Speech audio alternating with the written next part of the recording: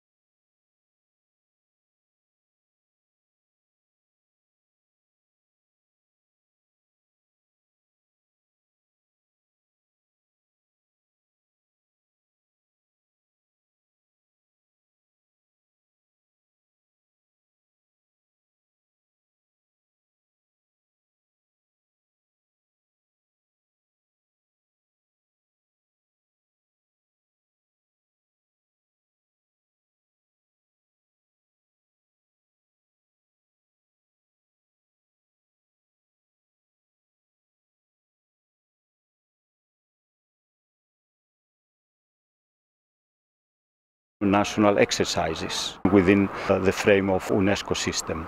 As far as I'm concerned, we can discuss, we can debate. At the end of the day, the most important place of support is if you have the government backing it up and doing the things that save lives.